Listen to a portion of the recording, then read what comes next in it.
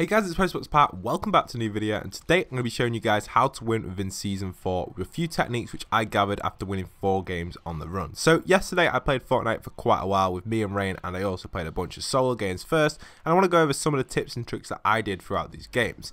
Now it's quite key and quite noticeable what to do within Season 4 because the meta has changed a lot, and that's what I really want to talk about throughout this video. So I'm landing at Haunted Hills because I had to collect some chests for some challenges. I'm actually using the new skin as well, which I really do like. These skins are pretty cool, but they do glow in the dark quite easily, so you will be spotted at a lot of near enough every single distance, so be careful with them. They're not my favorite skin to use for like going for wins, but they're a cool skin in general, so I just decided to use it. Now the first kill was a bit rusty because it was my first game on, but oh well, you do get these kills every now and then. But this guy wasn't the best of players, so he didn't manage to hit me, so it was a pretty easy kill, that one, so we won't talk about that one too much. But let's keep moving on because later on in this game, my game starts to pick up and I do start to get some pretty sick kills, which I usually wouldn't pull off. So let's keep moving through. I'm just going to speed up the gameplay throughout Haunted Hills of me just looting loads of stuff. The idea of Season 4 is if you want to get high kill games, you want to be going Dusty Diva or Tilted Towers or places like that, and you can get absolute tons of kills there because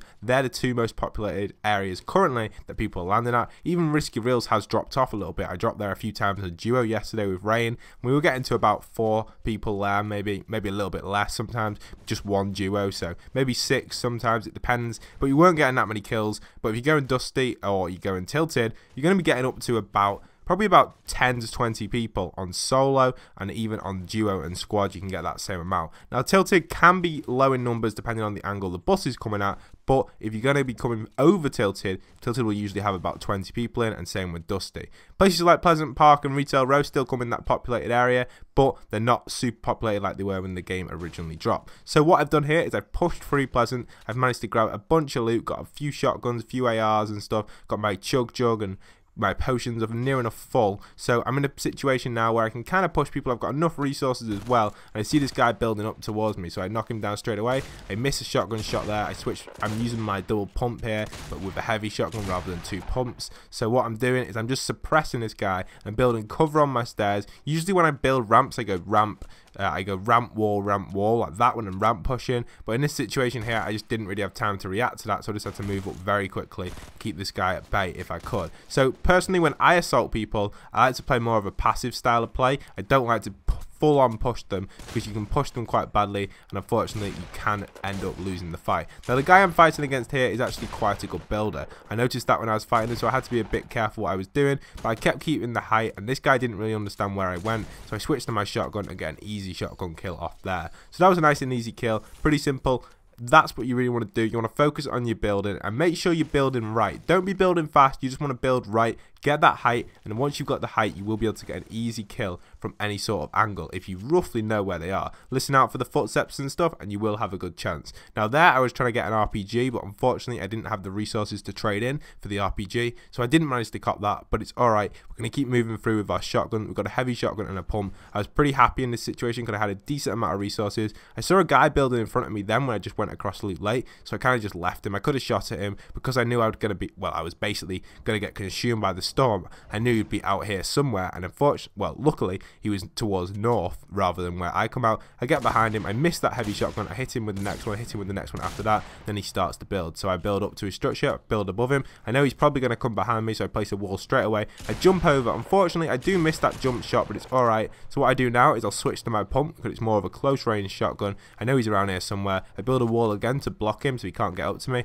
I go behind him, wait for him to jump into my shotgun shot, and boom, what a nice and easy kill. I knew that was going to happen because he couldn't turn in time. He was going to go right into where the shotgun was going to be, and I got the shot off pretty easily. Again, another great kill from me moving on throughout the game. I consume the chug jug here because I see a spare one. You can't stack them, so I note that. I use it to get my health up to max and my shield up to max, and we keep pushing through as far as we can. So we're now on 3 kills, decent amount. This isn't a mad kill game. I know you can play super aggressive on solo, but the things with that, you can get up to like 12, 13 kills, and I can do that, but sometimes I just don't get the win. Personally, I like to play more of the style that most people are going to be playing on Fortnite. Most of you out there most likely aren't going to be playing aggressive, like 100%, like super aggressive. You're just going to be playing kind of a standard game of Fortnite, moving through, and that's the audience I focus towards. There's a bunch of people out there who probably play super aggressive, and yes, I can do that, but a lot of people struggle to do that, so I kind of keep away from that because it is difficult to do if you're not used to it.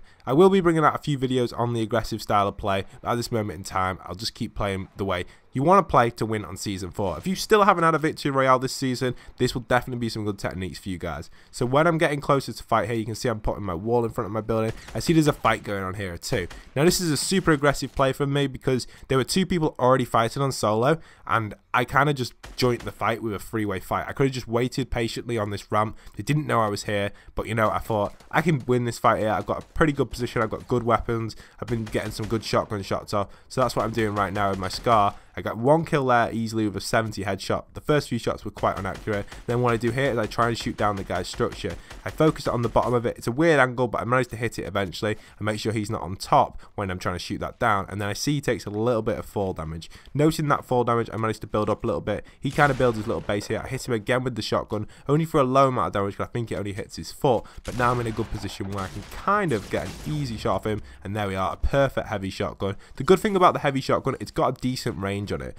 I like to zoom in with the heavy shotgun, but now I'm in a little bit of a sticky situation. I'm under here and I can hear movement around me. It sounds like some guy was trying to like do what I said, but be the fourth man in the fight and come in at the last minute and get the last kill and get all the loot. So I hear him around, I build up straight away, and what I do is I consume my chug jug. I was a little bit nervous about doing this because I could definitely hear the guy around, but I managed to get it like turtled up underneath the bottom of the base. He didn't expect me to hit, and it was a clear opportunity for me to chug jump up because he just didn't know where I was. So as we keep pushing around, I'm building, I'm kind of looking out for the guy where he could be. A little bit of an epic fail there because I kind of trapped myself, which could have been bad, but I'm just checking around where the guy could possibly be. I don't think he's going to be up there because I didn't hear anyone above me. So I'm in a good position now where I've locked down. I haven't managed to loot up yet because I was a little bit nervous about it, but that's alright. We don't always need to loot up. I see another chug jug, so that'll be the third chug jug this game I've found, which is very, very lucky. You don't usually come across 3 chug jugs in a game. They're quite a rare item to find. So as I keep pushing through, the guy, I don't know where he went, but I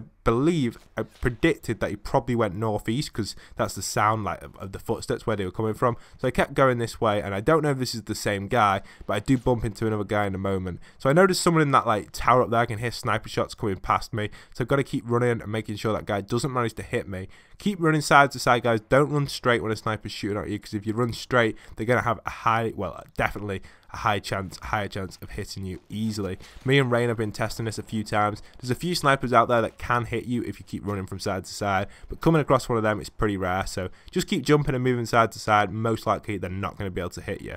So after not being too sure where that guy actually went, I decided to go towards Lonely Lodge. The reason I decided to do this is because I saw it was in the circle. Most likely Lonely Lodge is not looted. For some reason, not many people land there. It just seems to be one of them spots. It's probably one of the least populated areas on the map. I see some guy kind of wandering towards the border. I think this player here was a complete noob and possibly wasn't the one that was at me before. This guy just didn't seem to know what he was doing. He was kind of just wandering around. He's probably one of like a really new player to Fortnite, and unfortunately I did get the kill on him, which was just quite a lucky kill. But you know, you do get them kills every now and then when you come against a player who hasn't really played before. I do feel a little bit sorry for them, but I just killed him nice and easily. I didn't like to troll him or anything, so I got him pretty easily. He was walking into the storm, so I don't know what he was doing, but then I decided to loot Lonely Lodge.